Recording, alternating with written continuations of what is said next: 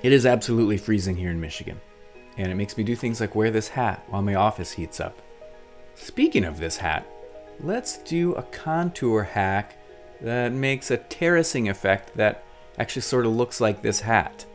Here's the world topographic base map, and it's a good start for this effect. There are a lot of very light areas in this though, and I know that later on when I do weird stuff with these contours, I'm going to use blend modes and they'll effectively disappear over these lighter areas. So I want to darken it, but I also want to make it like cooler while I'm also darkening it. So why don't I add some texture? I'll add data, go to the Living Atlas tab. I'm going to search for texture,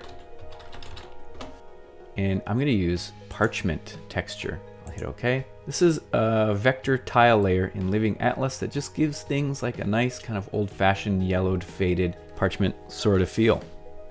Before, after. And if you want a little bit more of that, just duplicate the layer. Now we've got even more of that. So here are our contours. These are just simple lines.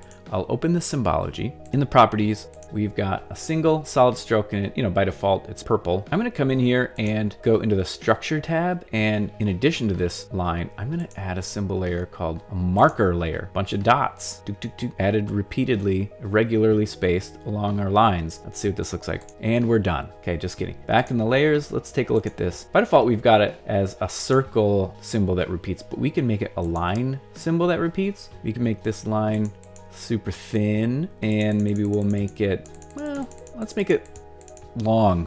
I'm going to uncheck scale proportionally so they stay skinny when they go long. Let's just see what we've got now. Interesting. We've effectively made train track symbology for our elevation contours. Let's make them a little bit closer together. So I'm going to go into the marker placement option. Right now, by default, they're 16.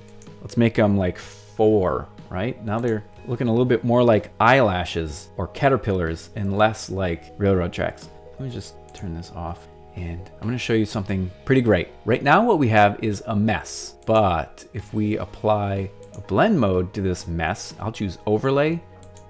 Isn't that fun? Immediately you get this kind of sense of fuzzy mountains. Let's, if this is cool, maybe we can keep making it cool. This line is, let's make it a little bit bolder and darker at the beginning. Well, I'm gonna make this color properties. I'm gonna make this black 50% transparent. So it's half as opaque as it used to be. And I hit apply. Softened it a lot, but let's go back into the structure. I'm gonna duplicate this thing, come back to the layers, and I'm just gonna make it shorter. And if you zoom in here, you can kind of see that I've got 2 of them. I'm gonna make it a little thicker. Its position, I want it to be top aligned. Position.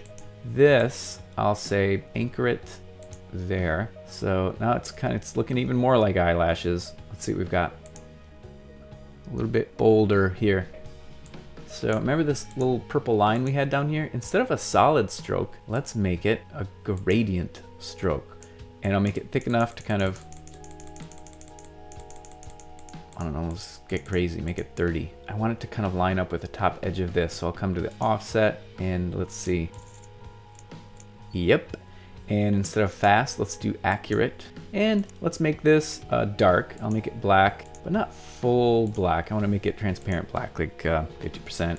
And this end color stop, I'll make this black too, but it'll be 100% transparent. 100, go. Okay, so we've got this kind of fall off opacity happening. Let's see. It's pretty subtle, but let me pan over to these areas in the Great Plains. Isn't that interesting? Remember how we stacked up versions of the hasher line?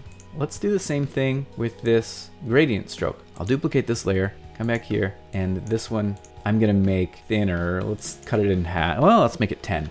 And I'll reposition it so it lines up at the top. Okay, I hit apply. The result is this kind of fun terrace effect that you can play with and improve on.